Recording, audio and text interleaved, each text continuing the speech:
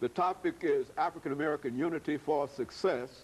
And of course, we have talking about African American Unity for Success, Pastor Kelvin Walker, who is the pastor of the Hands of God Christian Church. And of course, Reverend Walker, let us pick up the conversation that we left off with, because I think you were talking about some of the things that have, in a real sense, historically, in a real sense, separated African Americans. And I think that you mentioned what went on during slavery. Right. But I think also you were coming to the point of talking about after slavery, during the period of Jim Crow, which you also served. Go on, let's pick that up. Yeah, because you know there had to be something in place, Dr. Haney, that would have been used to control the slave, of course, and that was that fear, and that was that distrust, and that was that envy, and that thing has kind of perpetuated itself, because Willie Lynch was saying if you put this thing in place, it will perpetuate itself, and will work for the next 300 years. Good. Now this 1712, you look at, are we 4 years away from the fulfillment of that thing, or do we escape? Is it over then, or what?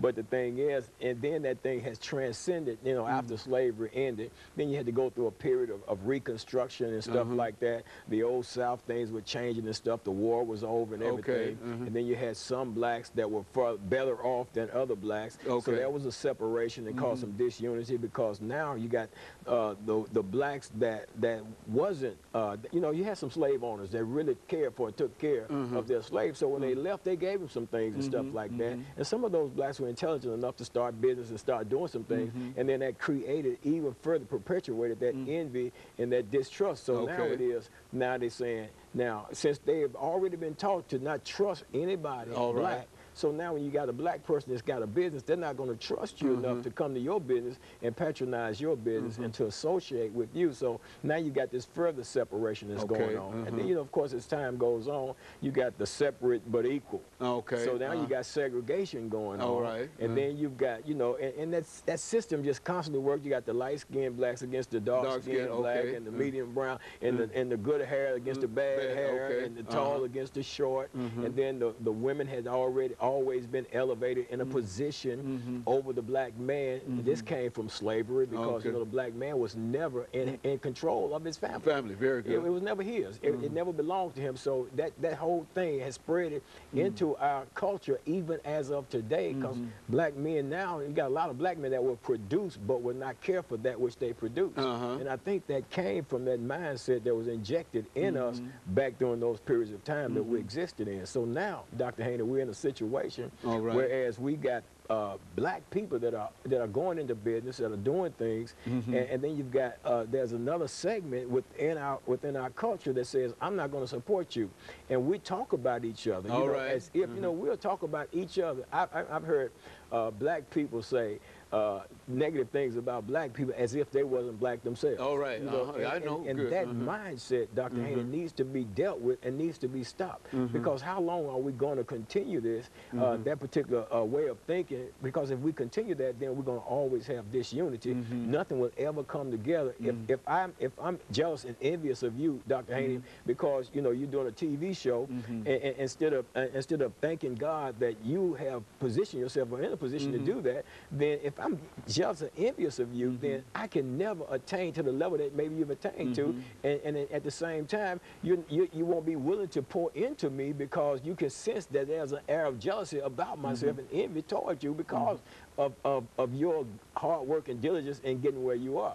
You know, it seems to me that what you're saying here is that there are a number of things that keep African Americans from being successful, but the fact is that they don't generally understand, nor do they articulate some of the things that you're talking about now, which is to say that I think that most people would agree, most African Americans would agree that what you're saying basically has a foundation for truth. But now, in terms of that being widespread knowledge and understood exactly the implications for it, many people don't understand it. White or black don't understand it. And a lot of the thinking is, this is just how I am. But we have to go back and find out, why am I thinking like this?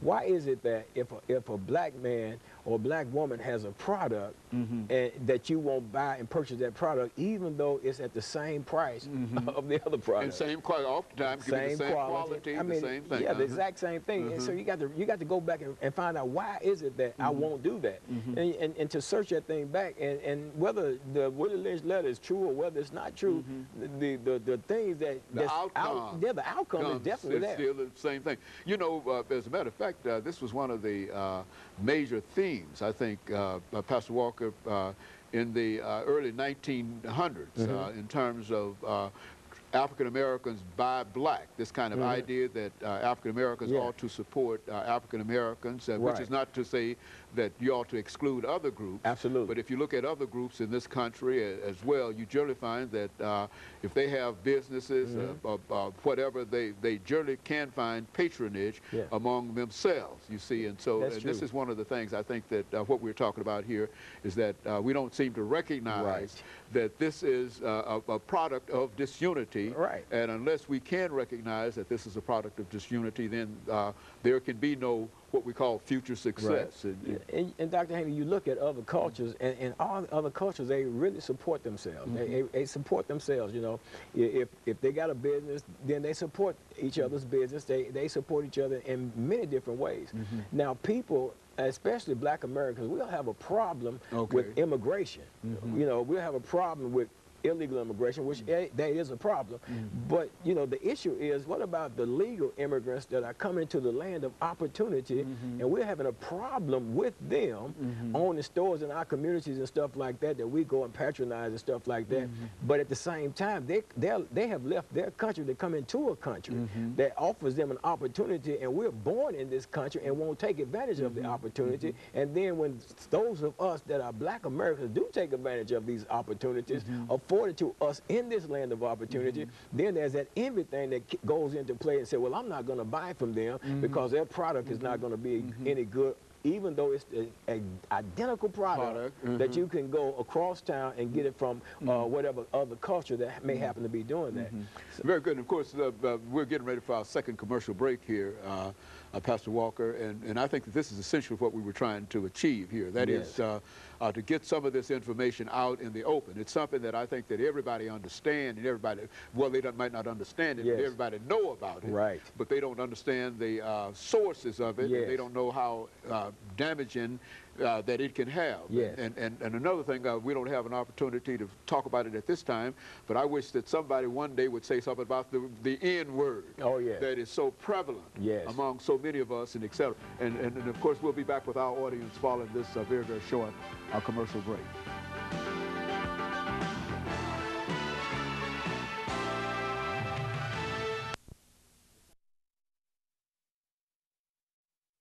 The topic is